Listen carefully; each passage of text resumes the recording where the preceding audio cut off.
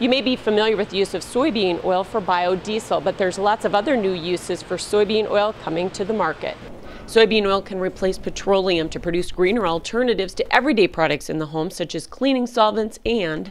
We also have worked with Sherwin-Williams. They have water-based paints based on soy at this point in time. Research funded by the Soybean Checkoff is also looking at greener outdoor products. Replacements for like equivalent products like WD-40 and things like that. John Deere is already successfully using soy poly oil to replace the foam in their seats, and auto manufacturers are also following suit. All Ford vehicles made in North America contain soy polyols, which is made from the soy, that in their seating and headrests. He says these new uses utilize more soybean oil and improve soybean prices for U.S. farmers. This Heartland Consumer Report is brought to you by Minnesota soybean farmers and their Soybean Checkoff.